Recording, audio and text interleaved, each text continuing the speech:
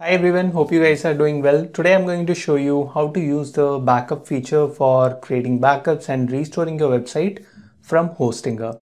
So the first thing you have to do is log into the hPanel of Hostinger. Go to hpanel.hostinger.com and sign in with your username password. Then you will see this dashboard here. From here you have to select the hosting plan and then you will see this option. Click on manage. And here you will see your website, or if you have multiple website on your Hostinger plan, then you have to select the correct website from here. Okay, so currently I only have this one test website, so I will show you how to use the backup function here. Now to access the backup feature, there are two ways. First, you can see here, this is the backup feature, and sometimes the interface may change, so you can also find it from here on the left sidebar. Go to the files option, click on this drop down option, and then you will see the backups option here also. And Hostinger provides 4 options for backing up and restoring your website. First option is this restore website, and you have to click on this select. If it is not selected already, it will show you the date when the last backup was taken, and then you will have an option to restore this backup. This backup contains both files and database combination, and it will restore your website to the exact point when this backup was created. All the existing files will be removed and it will be restored to the state as it was when it was taken. And the frequency of backups will depend on your hosting plan. For example, I have currently I have this premium hosting and it allows 1 weekly backup, auto backup. So you can see the last backup when it was created. Then the second option is this files backup.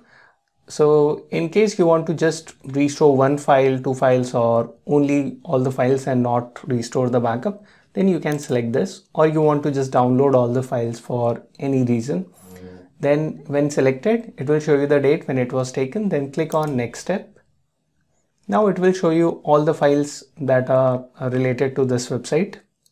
So you can see in the public HTML folder of this domain, all these are my WordPress website files. So if I want to download all of them or restore all of them, first I have to use this select all option. Then I can click on restore files, or I can also download them.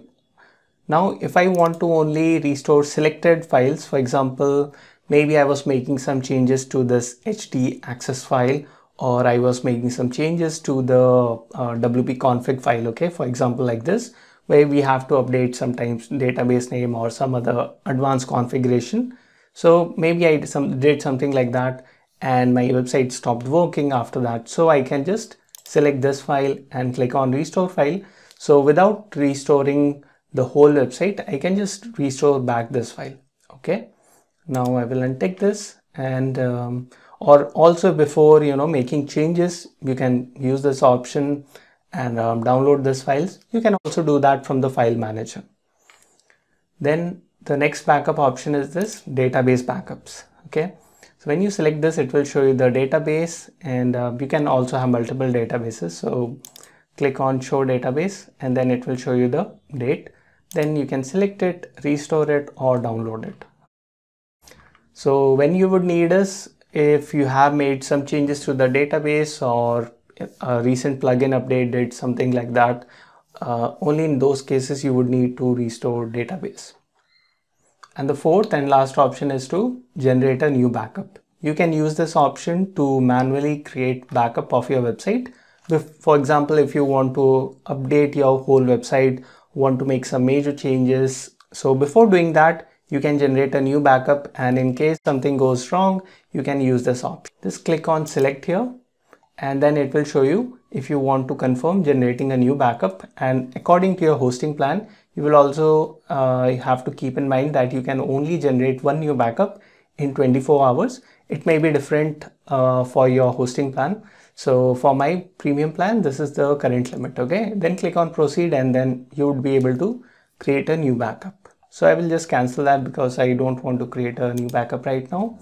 So this is a very useful backup feature, especially this whole restore website feature. So in case your WordPress website is not working, the backup plugin, you are not able to access that, you can easily restore your website from here.